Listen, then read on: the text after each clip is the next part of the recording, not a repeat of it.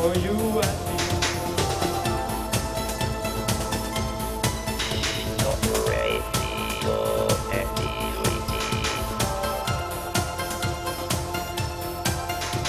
Discover fun, Madame Curie. Chain reaction and mutation. Contaminated population.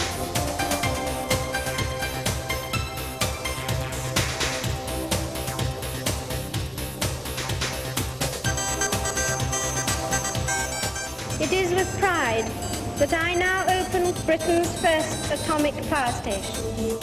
Sellafield is a nuclear reprocessing plant in the northwest of England. It's run by British Nuclear Fuels and owned by the British government. It was opened in 1950 as Britain raced to develop its own nuclear bomb. The weapons material plutonium was produced here, just as it is today.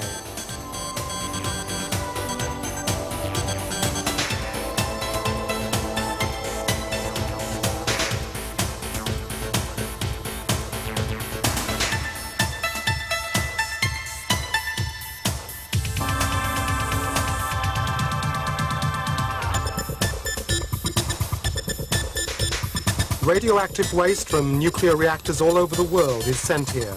Plutonium and uranium separated out, and the waste stored on site. Because of this, Sellafield is probably the most radioactive place on Earth.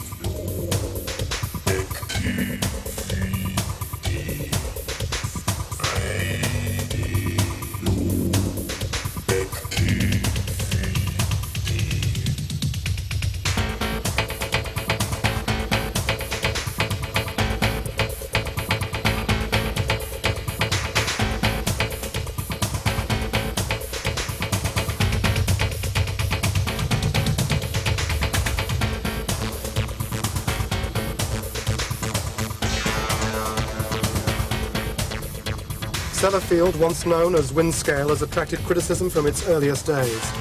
Shortly after it opened, there were radioactive leaks with workers contaminated. Then, in 1957, Britain had its first and worst nuclear alert.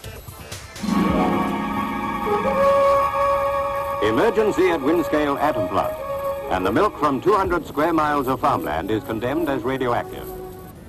A fire in one of the reactors caused a radioactive cloud which contaminated land for miles around. It's now estimated that this disaster caused more than 200 thyroid cancers and 30 deaths. But the safety record continued to cause worries throughout the 60s, 70s and 80s. The plant's own files detail hundreds of incidents, many involving radiation.